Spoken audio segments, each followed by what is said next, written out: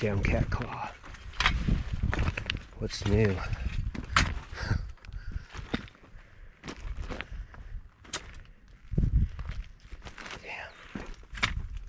Alright, so I made my way down to just outside the confluence and just as it's bending from the hillsides.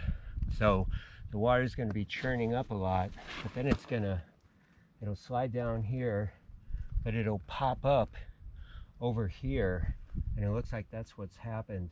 So I'm going to get down, get all this overburden out, and then I'm going to as soon as I hit hard pack, I'm going to start taking that material. And it's going to have to be a tough hard pack where I have difficulty breaking it up. And we'll see. And then I'm going to go down further and check a couple of other spots and all right, so just right bag here, everything up. This is kind of a schisty funk zone. Yeah, it looks like there's some stuff I'm able to bust up, and it looks like it could be basement material. Yeah,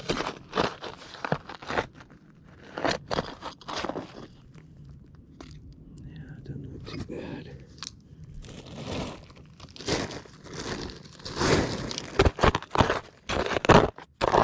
Oh yeah, we got some nice looking colors in the soil, and this is a little drop.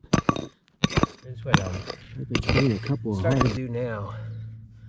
I'll do this and flip it. Then I've got the layer that's sitting right on the rock. So that's pretty cool.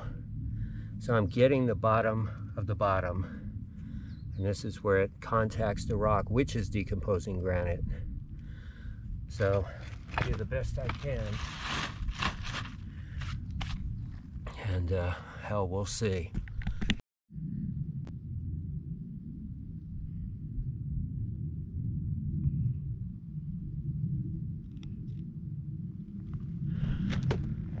It's like a jungle in here. But you can see that I filled this in, and I won't forget it. There's some pretty good markers here, but I did get it off the base layer. So, all right, you can see this section, and you can see how this is, I don't know, it's a lot of broken up material. It's kind of a rough cobble, but it's been cemented together and it juts out into the creek. So I think what I want to do, I want to look around down in here and just work to about midway up, and maybe the top. I've actually found gold right on a high spot, something like this before, and you can see there's a lot of interesting material, and it's completely different to where we were just digging. So you can see what I've done here. This stuff just, you know, kind of breaks up on the rock.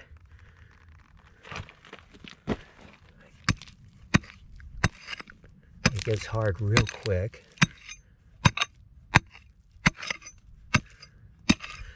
But man, there could be a lot of fine gold in it. You never know. So I'm going to go ahead and get as much as I can, close as I can to the bedrock, and we'll see.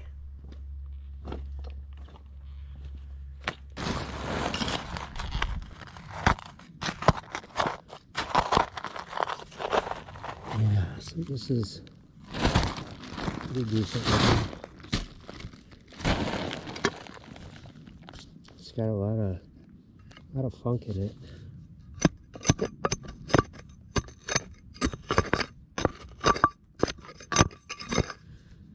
And stuff might have rolled down the sides and ended up in there as well. I don't know, we'll see.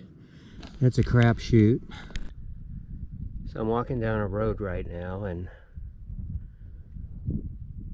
yeah, it's really interesting looking stuff. You know, in fact, I may take a little from here. It looks like there was like a little vortex, and material might be worth looking at. So if you continue to follow this, look what this turns into. Damn. I should have walked down here earlier. And it looks like this is was part of a road for a while. Look at that, it just drops. precipitously, and then look at down there, it just drops again. Very, very cool. But if we look at this, I wish I had a vacuum, but I'd like to remove, see how that rock, look at how it's fracturing. I'd like to get all the material in between it, and I think that's going to be my last project. Yeah, this is really cool over here. Well, I should have brought a brush, but I guess what I'm going to do here is I'm going to pull these rocks out. This is all like little crevices, and then I'm going to like sweep them off with my glove. And that's all I can do right now. So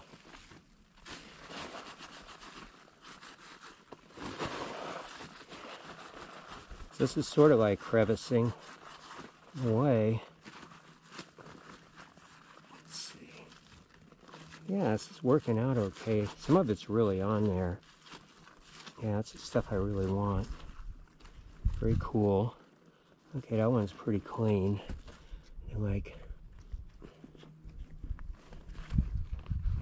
oh, you can see all that material. It's coming out. Ah. Hey, check it out. I'll just get it in that bag and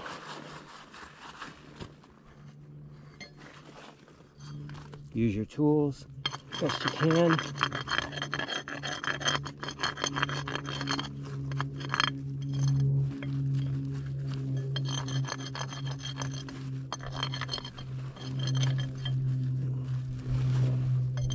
These rocks are actually fairly heavy too. Okay, cool. So that one will be well enough.